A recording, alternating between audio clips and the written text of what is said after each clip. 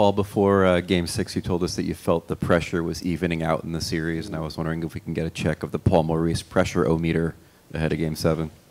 I think sevens are just a completely unique animal. I don't think it relates in terms of pressure to anything because there is no tomorrow. So it's a completely different feel.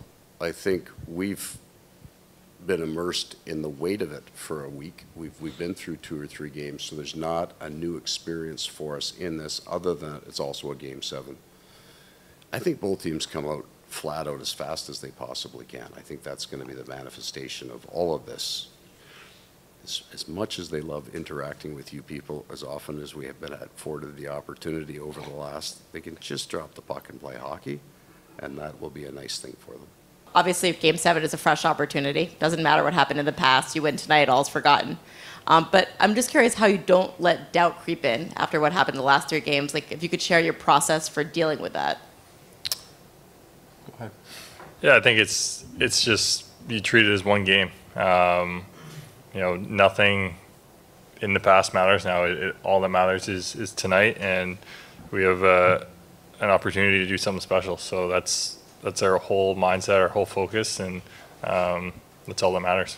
Ryan, I know there was like a meeting right after the game on Friday. Just how has Coach Maurice been with you guys, I guess, since then, kind of maybe helping you get back on point, and also mentally maybe also helping you get back on point?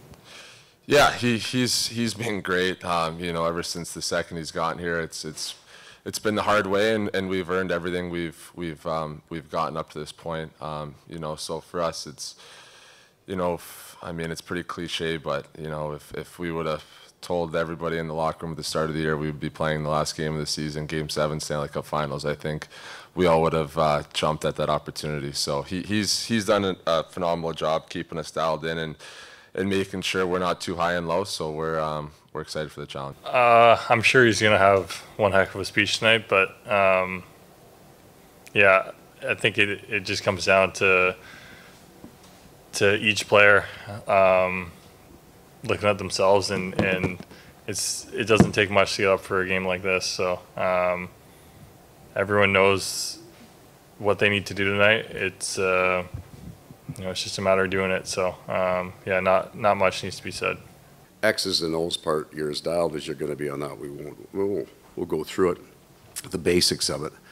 And that is to set a tone and a mood that allows them to play with a certain amount of freedom in that game, that you encourage that in the style that we play, in the hockey that we play, it's not so much you're encouraging the hero mentality, because I don't really think one guy trying to go coast to coast on our group helps us very much, but certainly embracing the opportunity to make the hard, great plays. Yeah, obviously this group, the core group's been through a lot these last several years, but obviously the last 2 years in particular, these deep runs. Just how much is all that collective experience, do you think, going to maybe help in a game like this? Yeah, I think it's important. We're a really close group, and we've been through a lot together. This has been a long year, but I think our closeness and how well we mesh together is really going to help us in this situation. Every year there's so much turnover. Our situation's not any different. I think no matter what position you are, you want to maximize the opportunities you have with this group, because it's never going to be the same. This group's no different. Obviously there's something bigger and more important on the line. But no matter what position, whether it's last game of the season or middle of the playoffs or like it is now end of the playoffs, there's going to be a lot of turnover. That's just the nature of the business. Whether we win or lose, today's the last day of our season. So it's definitely something bittersweet. We've been enjoying every moment, but even more so now, getting to the end of the road. You enjoy every second you get with the guys. The core group's played, I think, 210 games almost over the last 2 years together. Barkov, Reinhart, Bob, Ekblad, the list goes on. Just how important are they to this franchise as a whole? They are the fabric, they are the core, and they are the identity of it. Their personalities are the room. The distance this franchise has covered over 3 or 4 years is based on the distance their games have covered, the leadership that they have shown and then grown into.